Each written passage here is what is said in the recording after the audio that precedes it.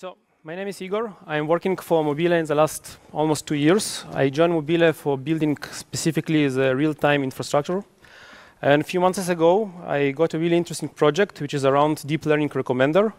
The project started as a master thesis by Marcel Kurowski and was leading by Florian William, a PhD employee from one of my team colleagues.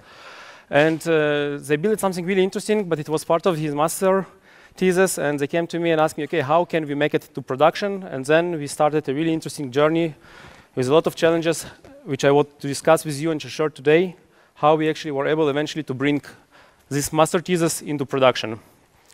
So today, a bit for the agenda, I will start a bit with motivation about the recommender, why we need it, in Mobile specifically, some of the components, and the deep learning approach and architecture that we were using.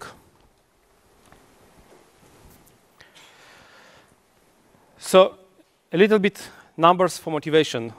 Mobile is Germany's largest online vehicle marketplace. We have almost around 2 million different ads, and it's keep changing each day, updated constantly.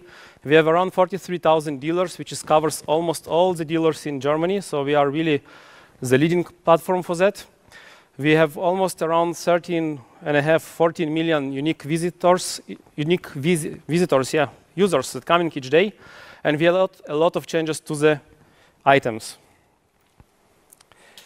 On the other hand, we have also a lot of interactions of the users.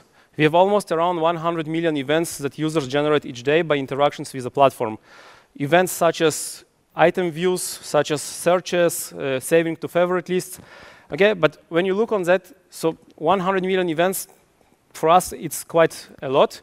But separately, each of those events do not tell us anything. And we had to come up with a way that we can reduce those 100 million events to something more useful, something more meaningful that can help us to somehow help the users to find a better car, something that fits for their preferences.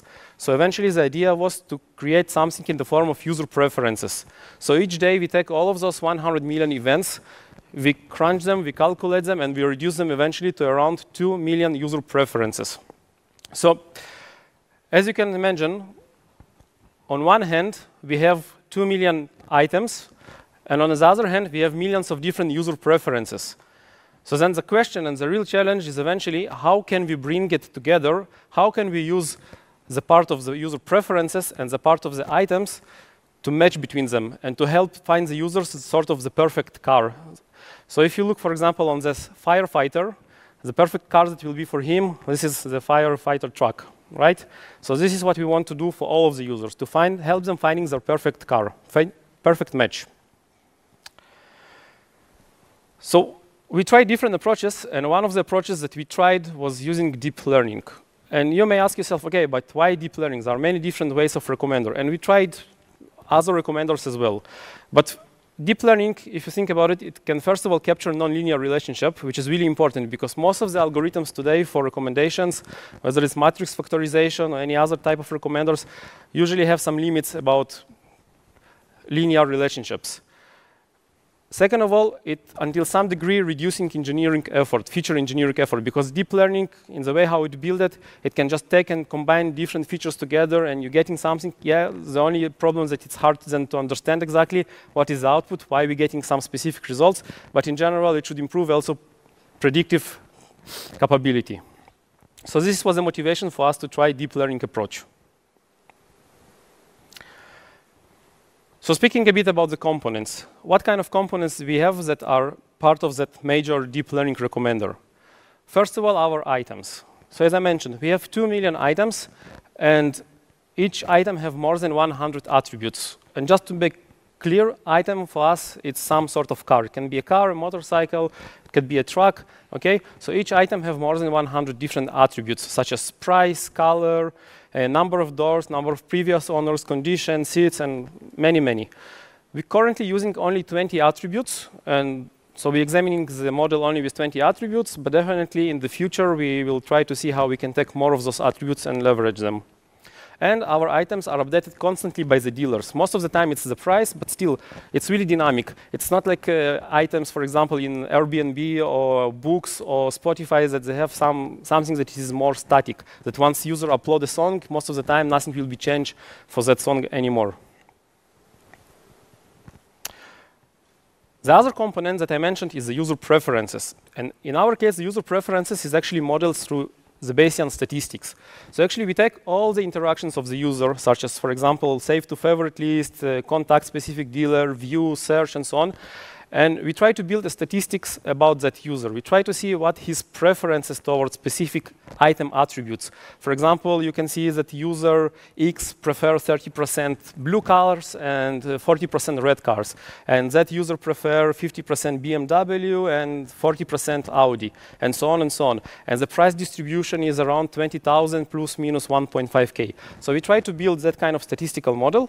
And in addition, we calculate also the average user, the preferences of the average user, and eventually using the Bayesian statistics, we weighting the specific user preferences against the average user preferences. Okay, but how does that really help us then to build our recommender? So imagine if we would have a way that we can represent our user preferences and our item in some abstraction, some sort of maybe mathematical abstraction way. And then we can take the abstraction representation of the user preferences and abstraction of the item, put them in some sort of black box, and the black box will be smart enough to give us a ranking. And that ranking will be sort of probability of user to interact with a specific item. So based on that probabilities, we can select the items, the next items that we want to show to that user. And that black box is actually, as some of you already guessed, this is a deep learning approach. So how actually that black box looks inside? So we have a deep learning model which is trained with three different networks: UserNet, ItemNet, and RankNet. The UserNet is actually responsible to taking those user preferences and converting them to some sort of embedding. In other words, the embedding is a vector of 77 floats that mathematically represent that user. The ItemNet, on the other hand, taking the attributes of the car and calculates also embeddings, which is also a vector of 77 floats. Actually, in the training process, what we try to do is to bring the item embeddings of the item embeddings and the user embeddings vectors to be on the same space, because that will allow us later to do a direct comparison, for example, using Euclidean distance. Once we have the item embeddings and the user embeddings, we can pass them together through the RankNet. And what the RankNet do is actually it gives a score between 0 and 1. And we're using in the RankNet also negative sampling method. So actually what the RankNet gives us is a probability of the user to interact with a specific item. For a higher level view, imagine that we have the user preferences, we have multiple different items, we convert them, we take the user embedding, we take multiple item embeddings, we pass it everything through the RankNet, we get scores, and then based on the scores, we can decide which item we're going to present to the user. All right, so our first challenge started with our data scientists. Our data scientists are really smart guys, but as most of our many other data scientists today, they prefer to work with Python, and I wish Scala, with Python. And most of the proof of concepts that they build are with Python. And they were using TensorFlow to train our deep learning models. And obviously, they done it with Python. So when they came to me and they told me, OK, we need to bring it to production, we had a bit of a problem, because our production system is only Java or Scala. This is the policy. Currently, it's not like we have anything against Python. I actually think that we should try to bring some Python stuff to production. But most of our experience of the developers and of the DevOps are around Java. And this is why we didn't want to have any sort of surprises now with Python. So we had to think how actually we can take the Python stuff, put it in Scala, because at least my team works mostly with Scala, without rewriting the code from scratch. And this was really important requirement. After doing some search and research, I found out different blocks that most of them actually were more in the Python, but I had enough ideas and understanding how we can convert it to the Scala world. So the interesting thing that TensorFlow comes with, it's TensorFlow serving, which is a specific C++ implementation that allow us to load TensorFlow models which can be exported and saved via protocol buffers. And tensor serving is the C++ implementation that can simply load the model, and you can use it to serve predictions or do anything that you want around these TensorFlow models. The only problem with the TensorFlow model was with the TensorFlow serving was that because it's C++ and because it's Google, and Google always special, they're using only the protocol which is called gRPC. gRPC communicate only via protocol buffer, which means that you cannot call TensorFlow serving with a simple REST service or with a simple JSON interface. Okay, but all our ecosystem around the services is REST, obviously. So we had to think how we overcome it. So the idea was to take a Docker container which allow us to isolate resources and to deploy in the same Docker container the TensorFlow serving and side by side a Scala application, right? The Scala application would be able locally inside the Docker to communicate with the TensorFlow serving, and other services that need to get prediction will call actually the Scala gateway. And in such way, we were able to scale it quite well as well, because we didn't have to deploy separately any sort of TensorFlow serving cluster. The applications that we scaled was each application have a Docker and inside the Scala together with TensorFlow serving. Once we figure out how to make Scala and TensorFlow work together, we could start thinking about the different flows, how we can divide our problem to multiple parts, so we can put everything together in production. So the first workflow, before the first workflow, actually the general concept would be as following. We have a TensorFlow model that we train in Python. Once we're finishing to train it in Python, we can export the model to protocol buffers file, which is really a simple file. Once we have the protocol buffer in some place, let's assume some sort of object storage, okay, it doesn't important Git repository, we can actually then build a Docker image. And once we build this Docker image, the Docker image will include inside the Scala gateway that we built. That Scala gateway is able to communicate locally via gRPC protocol with TensorFlow serving, and we will be able also to load the protocol buffers model to that Docker. And what's nice with the TensorFlow serving is that it actually have a directory where it listens for new incoming protocol buffer files.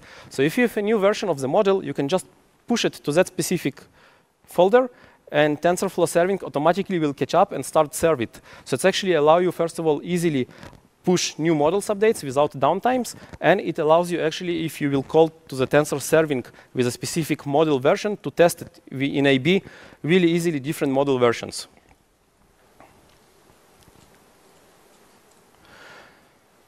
Okay, so for the next part, we had the challenge of our items. As I mentioned, our items are constantly keep updated. The dealers constantly update the items. Sometimes they change small attributes. Most of the time they change the price. But we need to catch up constantly. We need to be able to calculate those item embeddings based on the attributes of the item constantly in real time. We cannot allow to ourselves do it in batch. Again, as I mentioned, because we are not like Airbnb, for example, or Spotify, where somebody upload an apartment or somebody upload a song or a book, and this is quite statically and it will not change. Once the dealer constantly keep updates or deleting, for example, or uploading new ads, we need to be able to catch it, because otherwise, if we will do it calculation of the embeddings once a day, it could be that we will serve something that's already deleted and not up to date.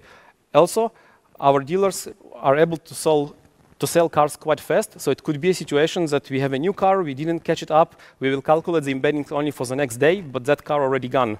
So we want to be able to catch up as fast as we can.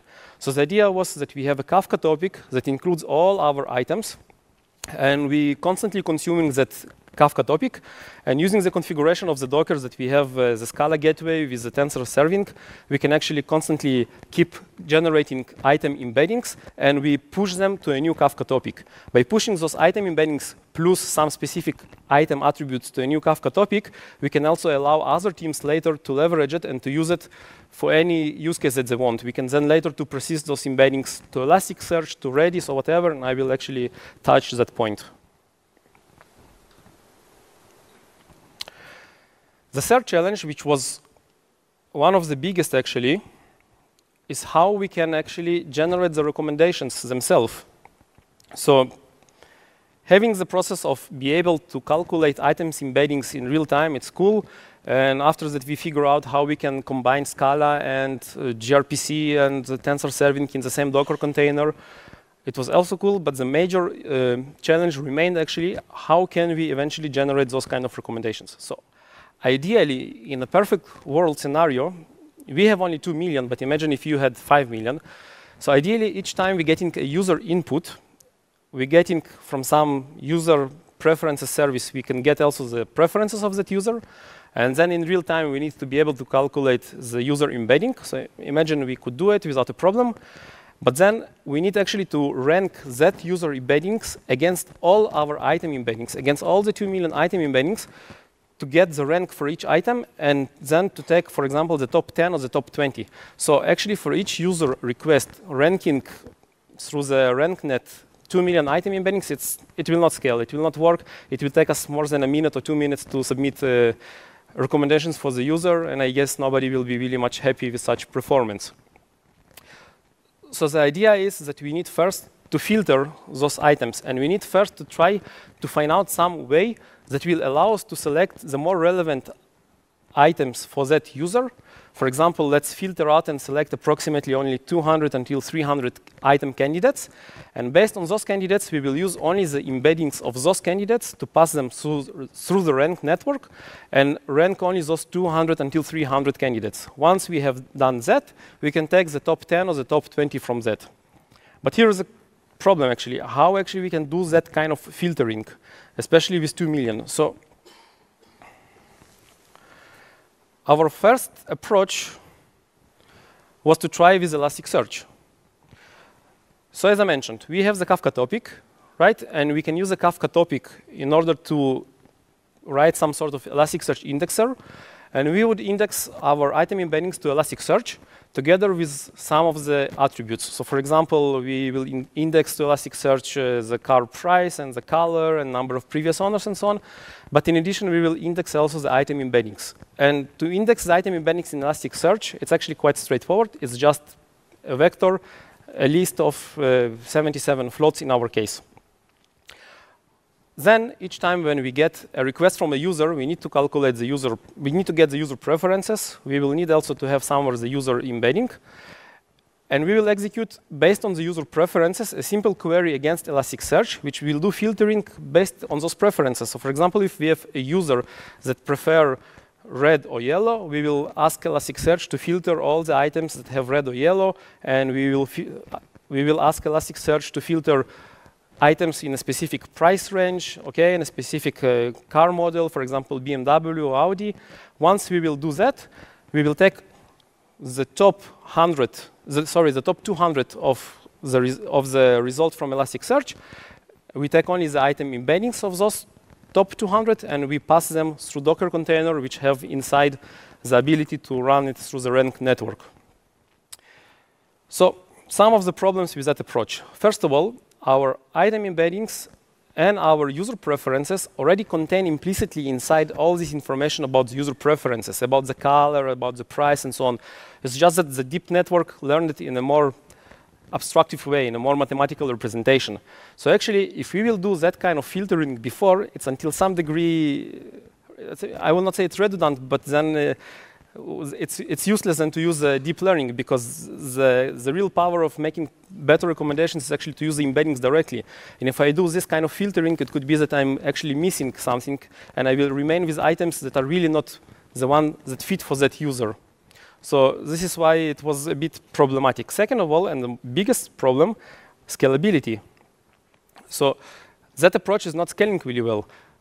Executing thousands of those queries per second against Elasticsearch to be able to do this kind of filtering and then taking only the 200 make Elasticsearch works really hard, and we saw a lot of issues. And okay, currently we have our Elasticsearch, I think, is around 25 nodes cluster, but still we had a lot of issues to scale it like beyond already 200 requests per second. So this was not the ideal solution for us. Then we decided to try a more crazy idea.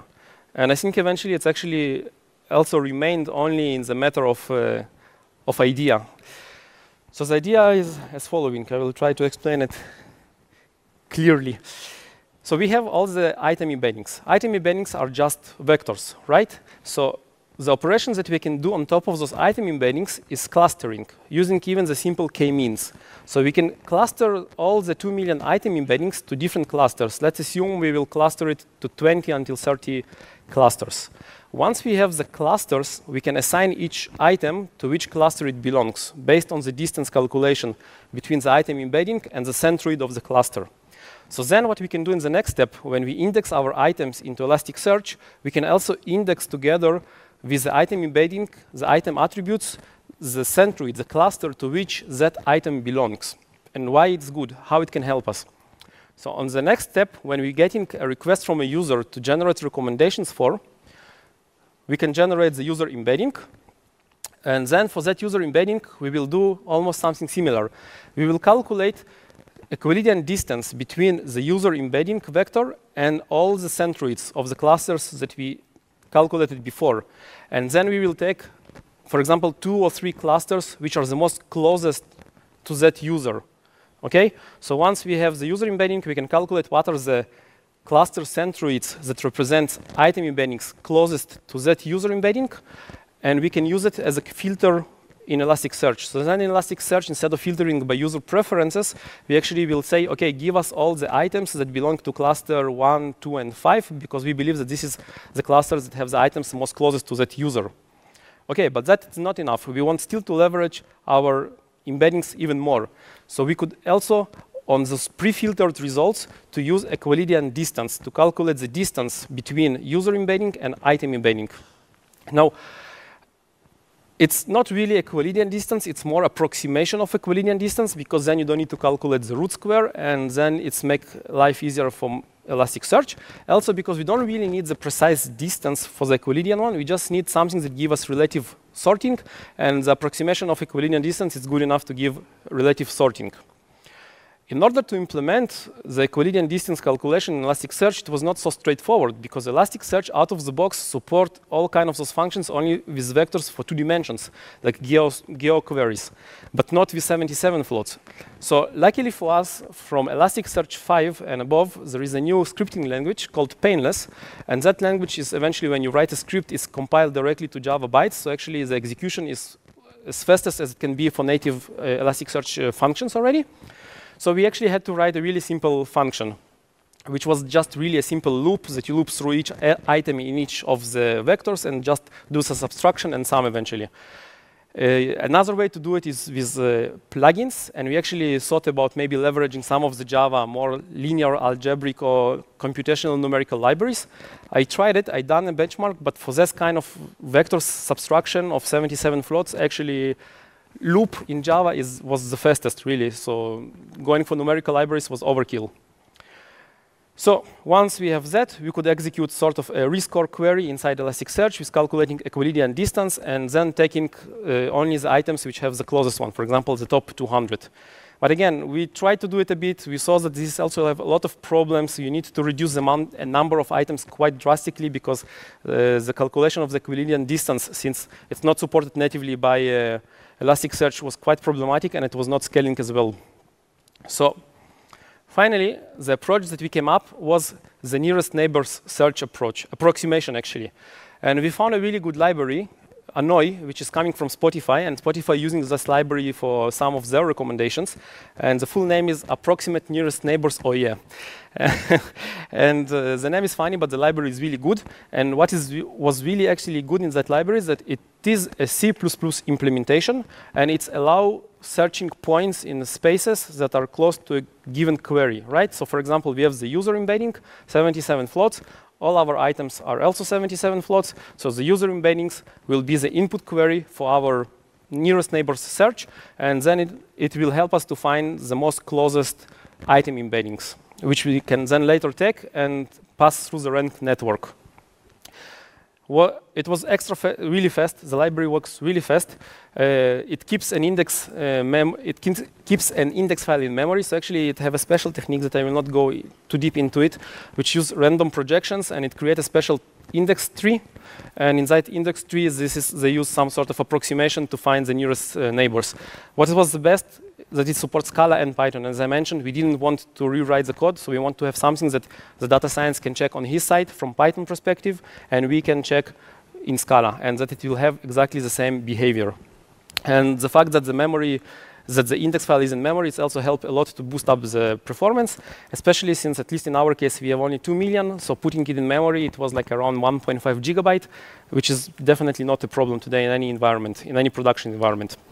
Annoy library supports multiple different distance calculation, like Euclidean, Manhattan, and Hamming, and so on. We needed only the Euclidean, and it works best with vectors under 100 dimensions, but actually it performs quite well also with vectors up until 1000 dimensions. Since we have 77 dimensions, it was perfect for us. So how we make it work eventually?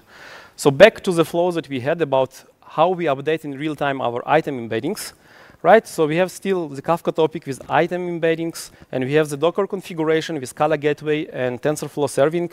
We calculate the item embeddings, but eventually, since we're putting them as, remember I told you, since we put them in a separate Kafka topic, somebody else can just take that topic, consume it, and to do whatever you want. So in the first attempt, we tried to consume from that topic and putting indexing in Elasticsearch. On the second attempt, what we're doing is actually we're running a scheduled job in Jenkins each hour, and that job each hour consume all the items from that Kafka topic. And again, since we have only 2 million, we can afford it, and it takes around 15 minutes to consume the entire topic, and it builds that kind of annoy index file. Once we are finishing to build that annoy index file, we need to push it to some object storage, which will be used later by the core application to load it into memory and to use for submitting the recommendations. Anything I missed? No. Okay, so then the next question, after we solved how we select candidates using the nearest approximate neighbors approach, and how we were able to calculate item embeddings and update them in real time, and that we figure out how we're dealing with the problem of Python and Scala. The next question is actually, okay, but how do you eventually generate those recommendations? And again, we need to be able to generate recommendations in real time. We don't want to generate those recommendations in a batch once a day. So each time a user getting a request, we want to calculate his embeddings, and we want to calculate what items can fit him for that point, the most updated items, not waiting for the night to do that kind of magic. So we have another Docker container, which is the core application, the core deep learning application. And that Docker container have 3 major components. So it will have the Scala gateway that have all the logic and all the coordination between all the different pieces and networks. It have tensor serving, again, the same configuration, but this time we have 2 different nets that we are holding in that Docker. We have the user net in order to be able to calculate user embeddings in real time, and we have the rank net in order to make the ranking between the user net and the item embeddings. And actually, we also need the annoy index file, so the Scala application can look inside that annoy index to find the nearest neighbors, the candidates. So let's have a look on the flow, what's happening when we're getting a request of a user and we need to generate recommendations. So first of all, we need to get the user preferences. And the user preferences we can get from the user preferences service. It's a completely separate service, and actually I gave a talk about it last year. I also recommend you if you want to see how you can calculate user preferences in real time. The tricky thing with the user preferences is like item embeddings. User preferences are calculated in real time. So when some user comes to our platform, he search, he view, he saves something to his favorite list, his preferences updated almost immediately, which means that those preferences are not static, they are dynamic. And that means that we really cannot calculate user embeddings overnight as well, because it keeps changing constantly. This is why we need to take the raw user preferences, those statistics of 20% blue color and price distribution of 20,000 plus minus 1.5K, and from those in real time to be able to calculate the user embedding. So once we're getting the user preferences, the next step will be to calculate the user embedding using the user net. Once we have the user embedding, we continue to the following step, which is finding the k nearest items using the annoy library, right? The annoy index file, the nearest neighbors approach. We take approximately, now I think today, 200 candidates. Once we have those 200 candidates, which are, we believe, the most closest to that user, we're using the other net, rank net, to give a score for each of those item embeddings and sort of saying, this is the probability of that user to interact with that items. And finally, from those, we take top 10 or top 20. It's depend on the stakeholder. In the service, you can define, I want 10 recommendations, 5 recommendations. So this would be eventually our recommendations. Okay, so the general view, how everything looks eventually in production. So we have one side that is consuming items, calculated constantly the item embeddings, putting them to Kafka topic, which have those embeddings. We have a job that runs each hour, generates a new Annoy index file, and push it to some object storage, something like S3, but we have our own private cloud, so it's something based on OpenStack. On the other hand, we have another Docker, which is the core deep learning application. It is able to communicate with the user preferences service to get the preferences each time it's needed.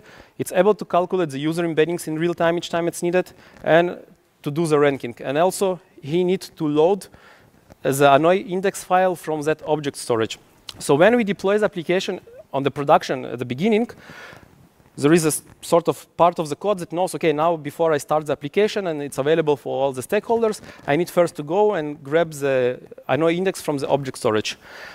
The other question is how actually, but then you put each hour the new updated Annoy index file to that application.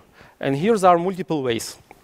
One of the ways is, for example, to build a mechanism inside your application that constantly keep checking each minute, for example, the object storage to see if there is a new file, and if yes, it's loaded, and it's doing swap in memory on the fly. So really, without any kind of downtimes.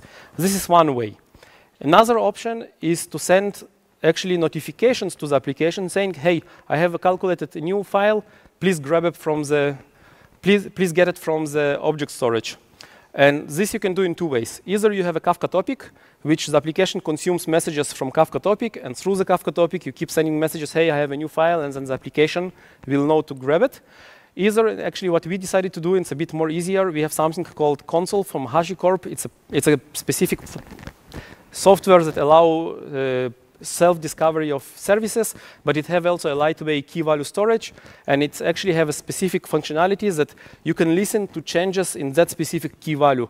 So each time we actually push a new index file to the object storage, we update that key value. The other application constantly listening to changes in that key value, and once there is a change, it will take the new URL and will download the new index file and keep it in and switch it in memory. All right, so for some final notes, bring data scientists down to earth. Really important, because when I came to start working with the data scientists about this project, they had the Python and they had this implementation and there was some exotic library here and exotic library there and many requirements. And I told them, look guys, this is all nice, it works fine, it works really beautiful in your thesis, but we need to bring it to production. Production is completely different environment. We cannot allow ourselves too much playing there and failing. So you need to see what data science brings you, and then you need to conform him with what is actually possible in reality. Okay, but don't stop from yourself to being creative. Don't say, hey, this is really hard to implement. I don't know, this is exotic. I don't know how to put it in the Scala world, so we'll not put it. No, try to listen and try to see what you can do. This is why you need to take time to do the research and read. It took me some time to read different blogs and researches, especially even not related to Scala, but more to Python, to get idea how we can actually do it in Scala as well. For that project, actually, I think that basic understanding of deep learning concept was enough. I am really not a deep learning expert. As you see, this talk was not about how to choose a proper deep learning model or framework or whatever, but how you can put the pieces working together in production, and basic concepts understanding is quite important. Really important, at least for our case, was to find Scala equivalent libraries to Python, because we didn't want to do code rewrite since we have already that kind of experience from previous projects. So for me, it's really important. Otherwise, you have really hell maintaining two different code bases. And as I mentioned, creativity and out-of-the-box thinking is quite important. Don't give up because you think something is too new or too exotic. Maybe there are still some really nice solutions somewhere that you can leverage. Thank you.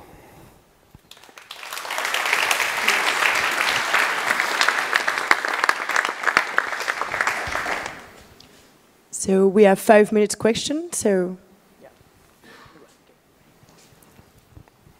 hi. You mentioned that you're running an hourly job to recalculate the index for the Annoy library, right?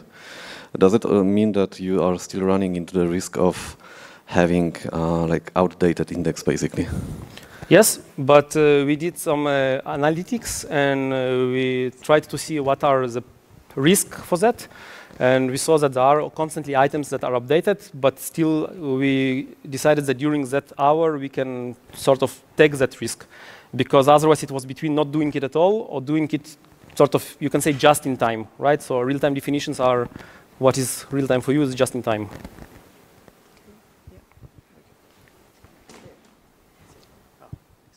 I'm curious if you looked at the Elasticsearch Learning to Rank plugin for implementing RankNet, because they have a RankNet implementation.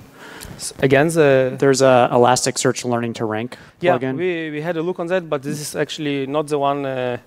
It works a bit differently than that one. It will not help us. Actually, I didn't have time to put it on the slides here, but we had recently a workshop with Vespa. I don't know if you heard about it. It's open source recently from Yahoo. And actually, we are now evaluating it to see if this can replace entirely that stuff, because it's exactly for that use case. When we evaluated the Scala and the Python implementation of Annoy, we found that the Scala implementation was very slow. Did you look into the performance of this? Maybe we used the wrong library. So you mean Scala implementation of TensorFlow? Annoy. Of Annoy. I'm using the Scala implementation of Annoy. And did you do any evaluation of the performance versus the Python implementation? I don't remember if we've done any comparison, but it was working, fine, and we compared with data science to see that we're getting the same results. And there is actually two implementations. And one is a Scala pure implementation, and one is a binding to C++ that using the Annoy itself. So it depends which one you take. Okay. Thank you.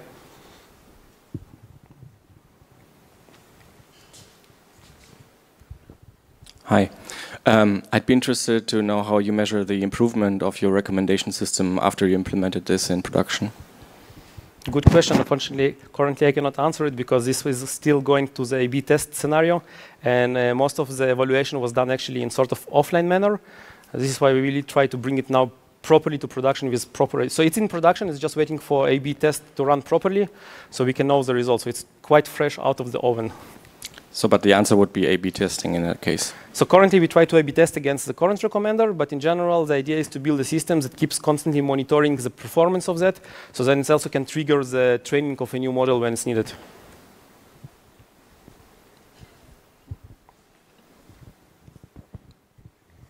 Hi, one question. So TensorFlow serving is now out in version 1 since 2017 something.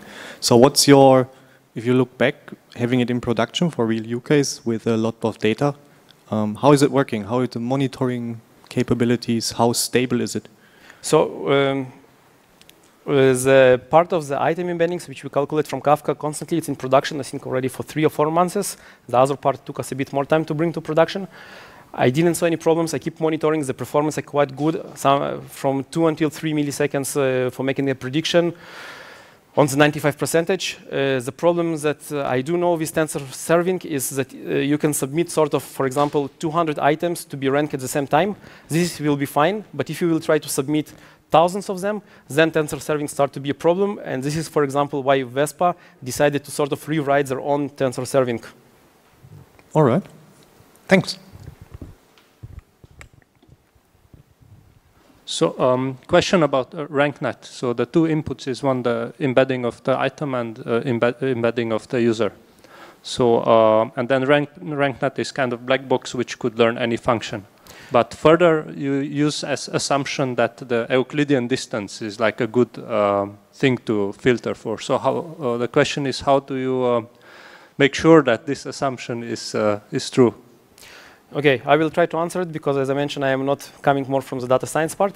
But first of all, the RankNet is more using a sync function similar to logistic regression, some sigmoid to do the classification with some negative sampling.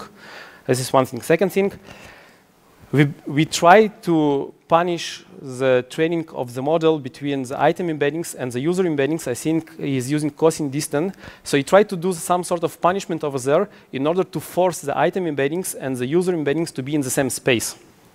So this is why we believe that the Euclidean distance can be a good enough approximation to find close items. We also tried different methods to do the evaluation, and we saw actually that Euclidean distance works quite well with combination with the rank network. But yeah, User preferences are dynamically changing, so they're quite stochastic. The item embedding are quite static, so it's based on the same attributes, right, of the car, but from one point we try to bring them to the same space. From another point, a car born to be red, but user have some preferences which is not always red. So, but still, the performance was quite well. Okay, thanks.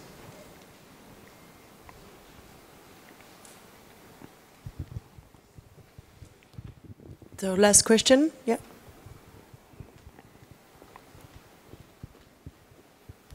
I was curious if there was an advantage to RankNet versus a gradient boosting method, if you looked at that. So I didn't really much understand the second one. This is probably because I don't know it.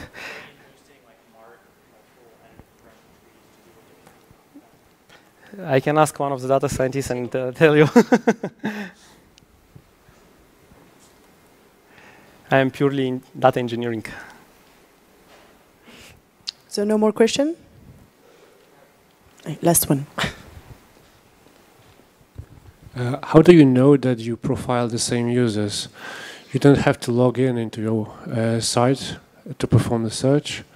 And since users don't have to authenticate, how do you distinguish different users from each other? It's a kind of a basic question, but I'm curious how you do it. I think it's a GDPR-related question. Not sure I can answer you without a lawyer.